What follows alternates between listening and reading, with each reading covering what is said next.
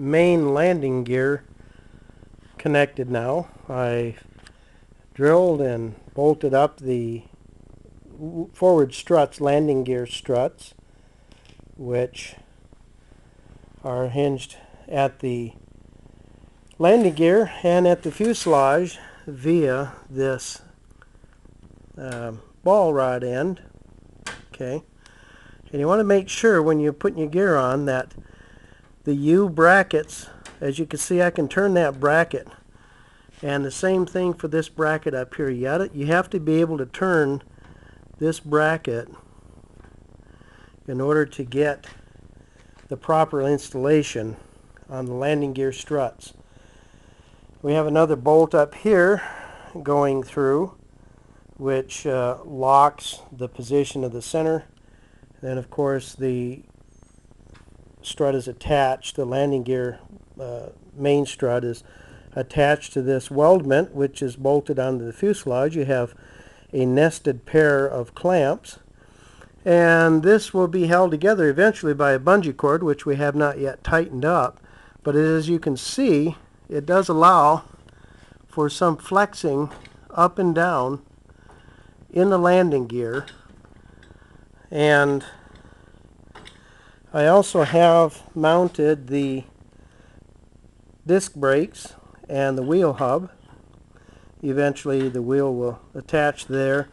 There's a plate here which is currently loose, and I'll have to get that lined up. Let's see here if I can find that. Come on. There we go. Now it's locked in. There. So here's where our brake line will be coming in from the cockpit levers, and this is a bleeder valve. Here's the central hub, and as you can see, as I turn the hub, the brake pad will rotate with it. Now when you do pull the brake handles, that will of course put pressure on the calipers and will stop, push the brake linings up against that rotor and then stop the wheel from turning.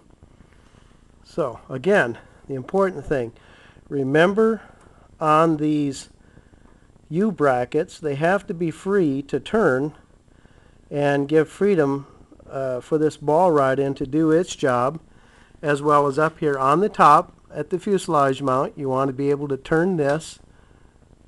See, that will turn.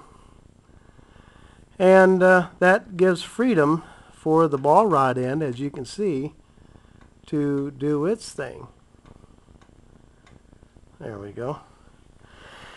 And let's see, what else did we get done? Well, I got the elevator control tubes hooked up, and you can see that those are in. That's a temporary installation for right now. I did not put the cotter pins in because when I go to cover the airframe, that will of course be taken off during the covering process.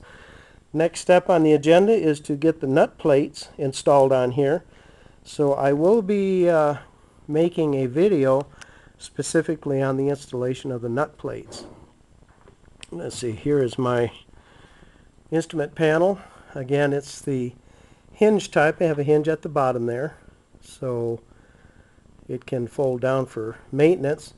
And then this strip down here is where my circuit breakers and switches will go.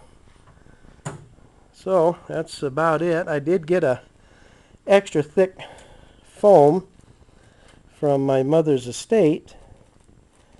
Mom had apparently bought it for something nobody could figure out what for. So her husband Cecil, my stepfather, made a Christmas present of it for me, and I went ahead and cut it out and fit it into the seat. So I got a little extra thick padding there for those long distance cross-country flights. And that's about it. Got the main landing gear on. Next step, we get the nose gear on. We'll get the wheels on the hubs and get this thing down off of this table and mounted position down onto the floor so I can get busy working on the engine mounts and the aileron rods. That's it for today.